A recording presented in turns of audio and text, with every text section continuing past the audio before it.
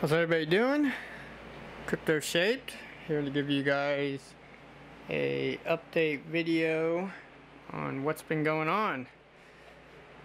A lot of you have seen different pictures on Misfits Mining and Red Panda Mining's Discord and the rig pics of this particular setup that I have been working on.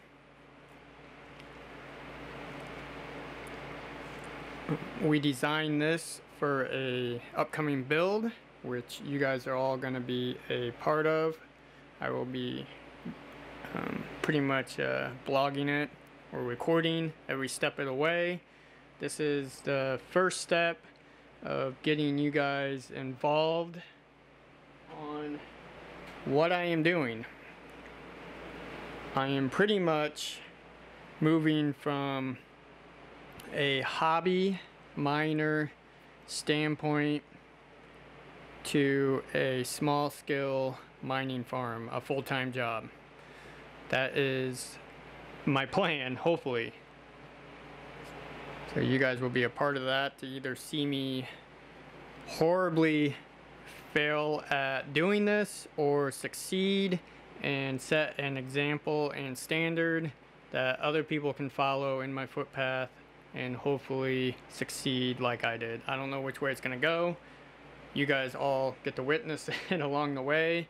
I'm gonna explain things as best as I can to my ability, as I'm still learning how to use the lighting setup, the camera setup, the audio setup, all that. I'm new to this part. I'm not new to the engineering. I come from engineering, so I like to design and build things that have a purpose. So on to this case. Why am I going through this amount of work for something that I can buy off the shelf? Yeah, I can go buy a mining case off the shelf, yada yada yada, all that good stuff. It doesn't fit my needs. It's not key turn, it's not scalable, it has no preventative maintenance standpoint. I can't come in, oh, I got a bad riser, no problem, I'll just rip this one out, I'll put a new one in, put GPU back in and be done. Or, oh, I gotta change the spacing on these things. Well, I just loosen up one screw, I can adjust the spacing as needed to fit different GPUs in here, different thicknesses. I might get one card that's a little bit thinner, and then might have one card that's, trying to do this one-handed, super long. Might have another card that's thicker.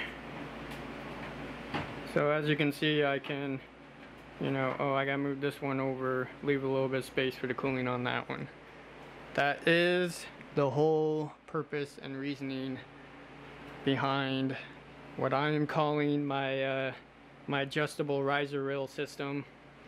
That's, I don't know, you guys come up with a better name, let me know, but that's what I'm calling it for my purposes of identifying it.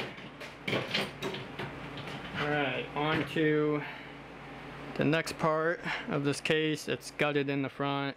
I still have bands to mount. I just got some in.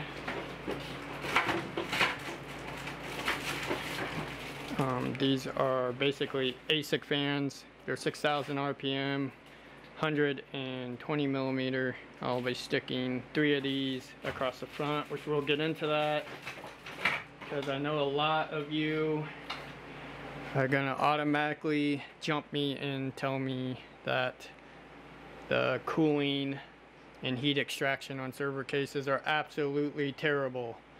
So I'm already aware of that.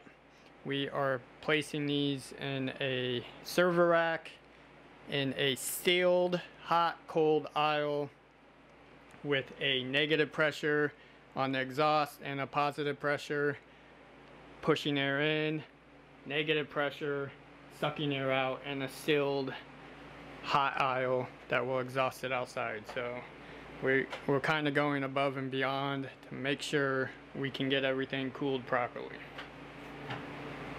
The next component, that's not good, got the GPU.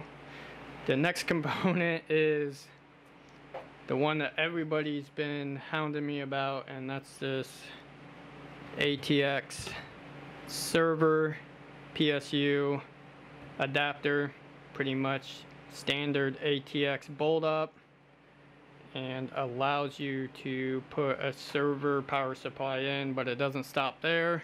This setup also allows me to function as normal with a slide out, grab a new PSU because let's say it's bad, and slip it back in, and done. So that was designed so that we didn't have to take the cover off the case, pull the case out of the rack, I should say, pop the cover off, change the PSU. We don't want that. We are building a farm. Everything has to have a reason and rhyme, and we're trying to eliminate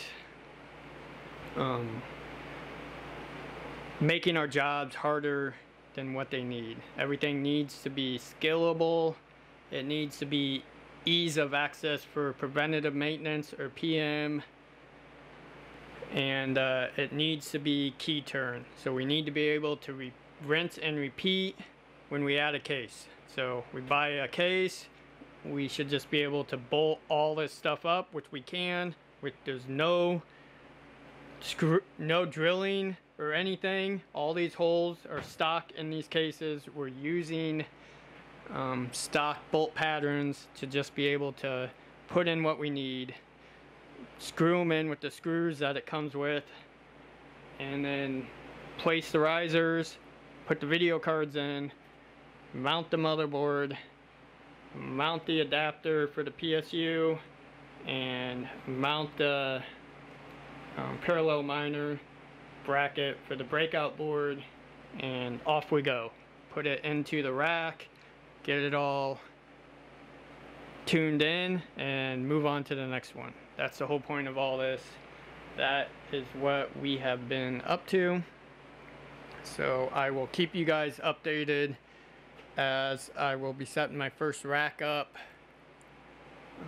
My rack comes today, so I'll be setting that up and doing a video on that setup. It's not going to be anything special because we are not ready to put the racks in our building, the machine shop, which I posted a previous video on, life-changing events. If you guys didn't watch that one, selling my machine shop pretty much and getting into crypto mining, which I've been in this since 2017, so it's nothing new to me.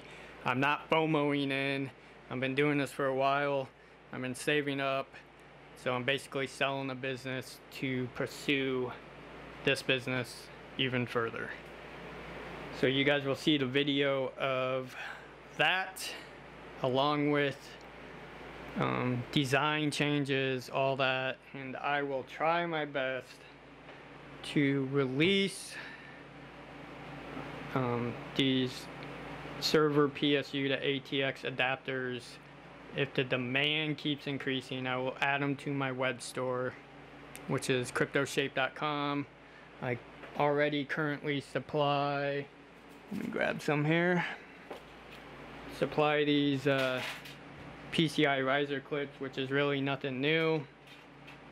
I just started printing them for my own needs, and other members in the community needed a reliable source form, so I started printing more and added them to my web store. So that's that, but I will try and get this up on my web store after I get a finished design, because whatever I'm using I want you guys to use too, because I spent the extra time in designing it, so I know that it's gonna function like it should. Everything else that you guys have seen, I think I got them somewhere around here. Had them. Hang on. I do not have them because they're over here. So, you know, I kind of have changed the design as we went. You know, started with this orange one. There's actually one before this because it didn't have the notch in it for the fan. And then it changed to this one, which is a little bit thinner. There's a rhyme and reason for that, or not thinner, but this length has changed, which has a rhyme and reason for.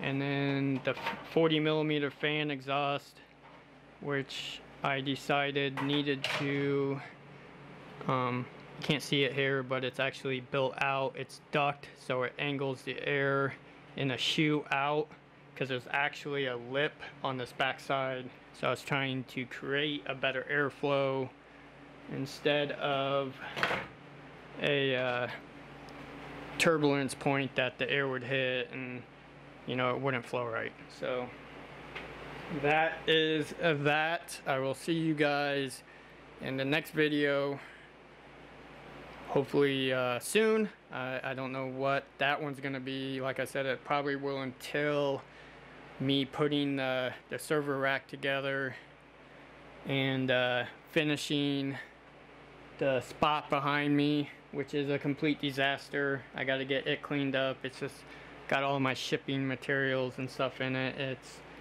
needs to be finished, drywalled, and sealed so that I can put the racks in temporarily, seal them off, and be able to extract the hot air out of the back as a mini hot cold aisle setup.